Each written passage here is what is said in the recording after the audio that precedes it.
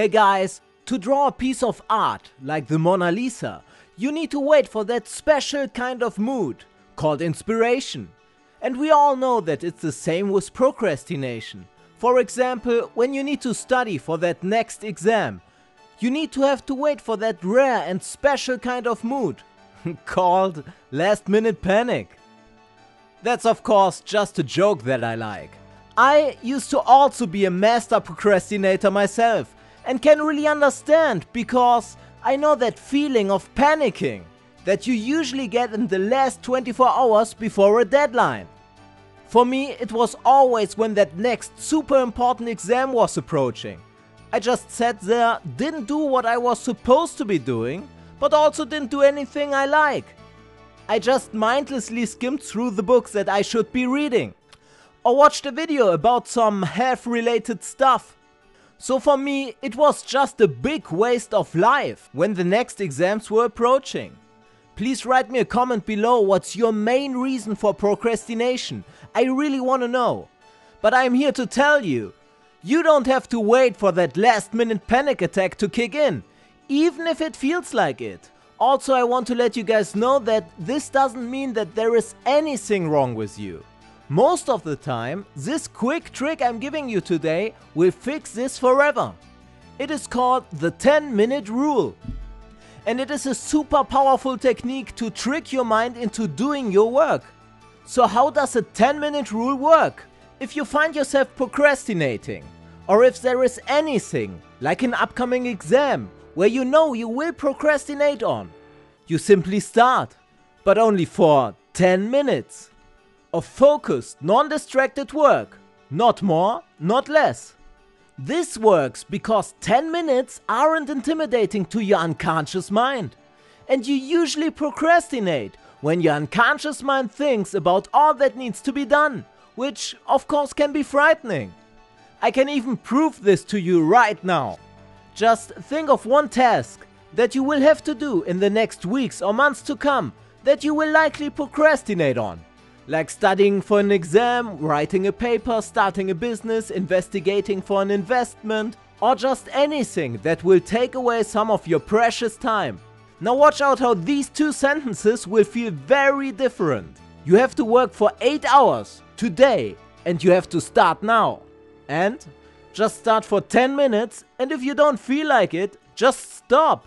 The second one most likely feels a lot better, because it doesn't freak you out and puts you under pressure. And this works so great because before we start anything work related, we usually perceive it as way worse than it really is. But it becomes easy once you get into the groove. Imagine your mind as a train.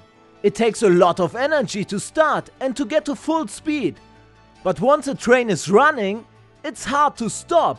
It takes a lot of energy to stop it. Additionally, it doesn't take a lot of energy to keep it running. And the 10-minute rule takes away the hard part of getting your mind to start. I for myself don't set a timer when I start. I definitely take a look at my watch, simply because I want to be able to tell when the 10 minutes are over. But I don't set a timer, because a timer is a distraction. And distractions are pure poison when it comes to productivity. I read it sometimes takes up to 30 minutes to get back to the same level of concentration after you've seen or heard a simple notification. Not setting a timer also enables me to forget about time, which I like a lot. It happens so often that I start working for 10 minutes, get into the groove, get into the flow state, and don't realize that I have just been working for 90 minutes. That's a great feeling, guys. Also, it reminds me every time that I just can't trust my feeling that I was having before I started. But what do you do if the 10 minutes are over and you still don't feel like continuing? It is quite simple, and I think you will like the answer. You just stop. You don't continue. Because you keep the promise you did with your unconscious mind.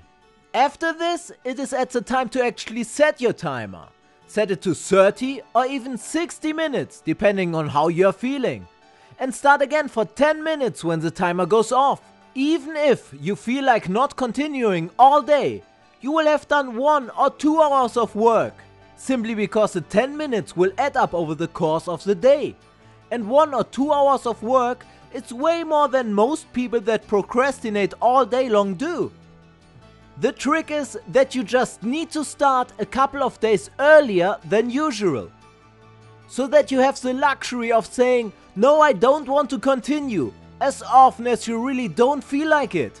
And I got even more good news for you guys. In the meantime, between those 10 minutes of work, you are not allowed to do anything work related, because doing something work related will keep you in a gray zone, burn your willpower, won't allow you to unplug and recover, which is super important, especially in those times where you are under stress. In the time between those 10 minutes, you should do something that is completely unrelated to your work, even if it is playing video games or watching TV. Everything will be better than mindlessly skimming through that book you should be reading. And if you found this video because you are procrastinating on something specific with a deadline right now and it is too late to use this method, I got some less good news for you guys. I've created a short video called Artificial Motivation, which I will link in the description below, that will definitely help you even if it is too late. So guys, share this video, save a procrastinator, and make sure to subscribe for more. Thanks a lot guys, and see you next time.